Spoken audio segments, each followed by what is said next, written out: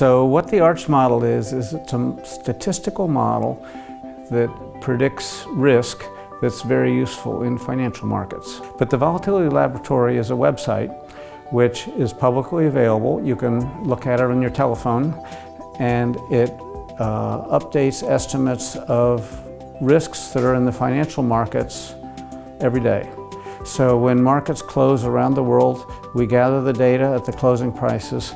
We calculate forecasts of what the volatilities and correlations and other kinds of risks might be in the next day, and publish them on the website. In addition, we have developed these methods which we call systemic risk measures.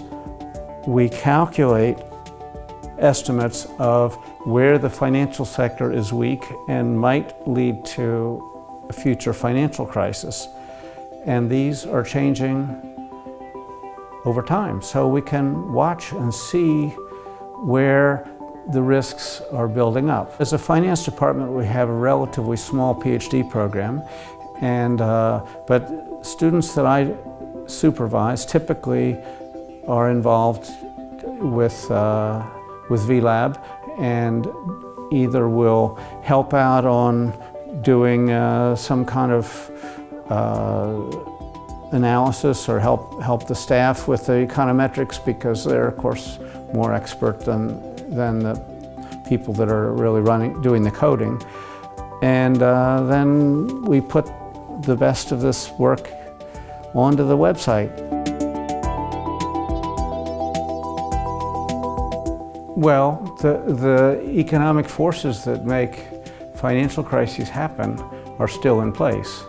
And it's really an economic result of the fact that a lot of market participants, bankers or traders and so forth, take a lot of risk because you get rewarded for taking risk in finance.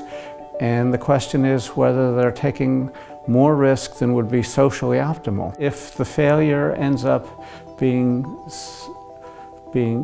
transmitted to the rest of the economy, then we all pay for the downside of the banking sector.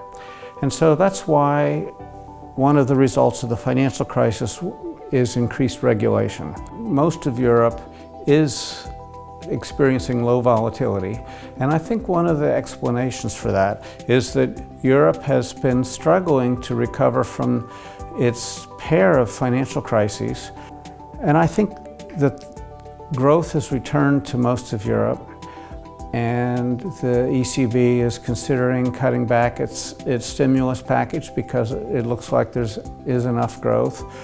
Brexit is still uncertain, but it looks like it may not turn out so terribly. And so I think that there is a sort of an optimism about the future of Europe, which is better than it has been for several years. And I think that's kind of where the calm comes in the financial markets.